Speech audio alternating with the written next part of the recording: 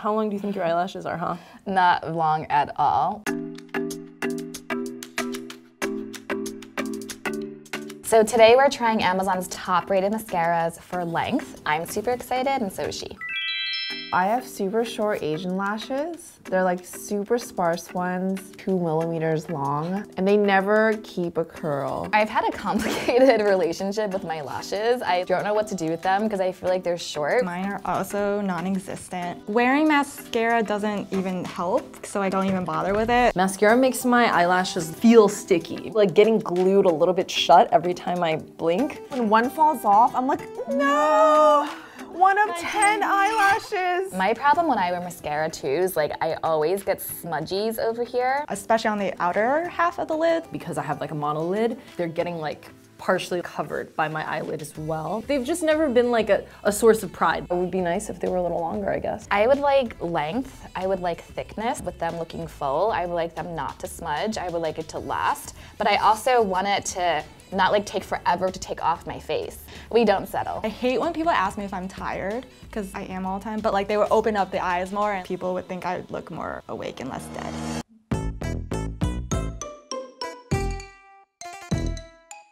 Doesn't it kind of remind you of Benefit?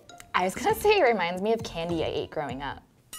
I really like this whole laboratory situation going on. She's like trying to concoct the perfect mascara. It's featuring a curved wand for volume beyond reality. Oh, you can even scan here for a tutorial. Nobody scans QR codes. There is a woman of Caucasian descent on the packaging, so you know already it's not gonna work for us. But we'll see. The box doesn't maybe look like I would have bought it on Amazon, but the container does.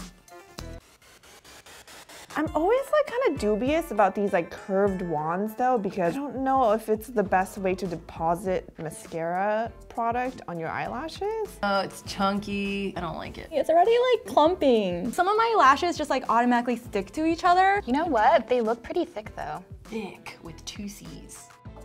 Now there's more on the lids. It is kind of clumpy. Dude, it looks great. Okay, Michelle approves and I don't. This is one of the top rated mascaras on Amazon. That is very disappointing. They still look very thin. They look like they had like a full meal, but I want them really, really fat. I feel like now I have what they call spider lashes. Yeah, it's like a tarantula. Weird. I wouldn't wear this out. It doesn't make me feel confident. So it's called Mad Lash and I'm mad. It really like brushed your eyelashes up, but I don't think it did that for mine. Mine are still like that's how mine grow. They just grow straight down. Stubborn like she is. That's real. There's like no fucking difference. This is why I don't fucking wear mascara.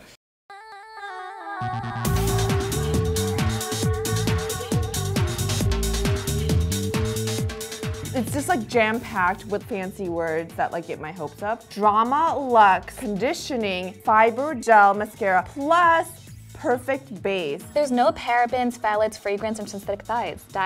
Synthetic dyes. Ginseng root extract. That's so cool. Every single beauty product I've bought that's like imported from Japan gets the job done.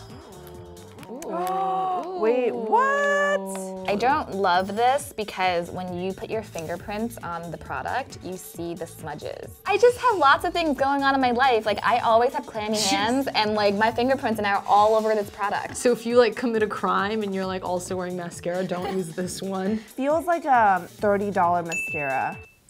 I like the sound it just made. Oh no.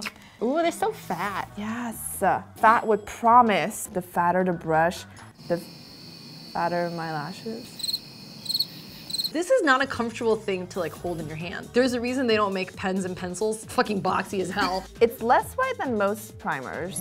Sorry, is it weird that I'm just gawking at you while you do this? I love watching people do their makeup. Oh wow, this one actually looks pretty good. Yeah, it's definitely less clumpy. I like that they're not clumping, but honestly, the result isn't as dramatic as I thought it would be. I don't think that's the best primer in my opinion. This one glues fewer of your lashes together. Okay, wait, I can see like more of a difference with like the second coat. It's the ginseng. This one is much less clumpy, like it looks surprisingly nice. They look really long.